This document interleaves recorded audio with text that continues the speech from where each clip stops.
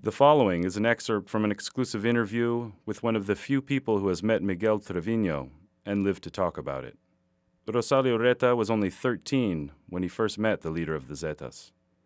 From a prison in Texas, he spoke to our producers from the Center for Investigative Reporting. He was one of the first persons I've seen to cut somebody's head off. He took his head off just shooting him. Just by shooting, he shot him more than 200-300 rounds. And he was telling everybody, this is the way you kill somebody. Rosalio Reta grew up in Laredo, Texas. He had family on both sides of the border. One night when he was 13 years old, he went across the river to Nuevo Laredo, intrigued by stories of the narco life. His curiosity led him into a world of violence and nightmares, a world controlled by Miguel Treviño. We drove to a little ranch in the outskirts of Nuevo Laredo, and that's the first place where I seen people getting executed, people getting burnt alive. Treviño was in the middle of everything. He was the one in charge. He started trying to intimidate me. And he asked me if I had ever killed somebody. And me not knowing what to do, what was going on around me, I just said yes. But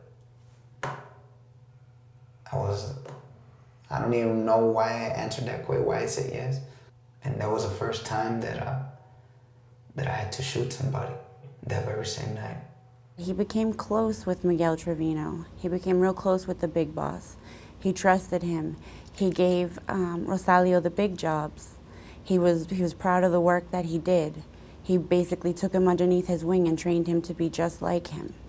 Miguel Treviño, he was a monster. He was horrible. The stuff that he forced Rosalio to do, the stuff that he had to witness, should never have been forced on anybody. I seen one time Miguel Treviño was torturing somebody. It was two brothers.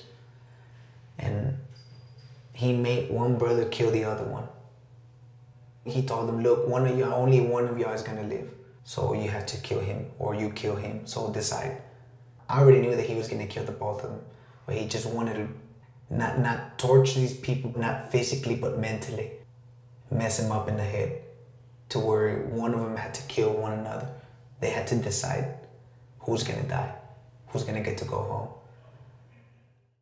Rosalio Reta can't go home. He is serving 70 years in prison. As a teenage assassin for the Zetas, Reta says he killed 30 people.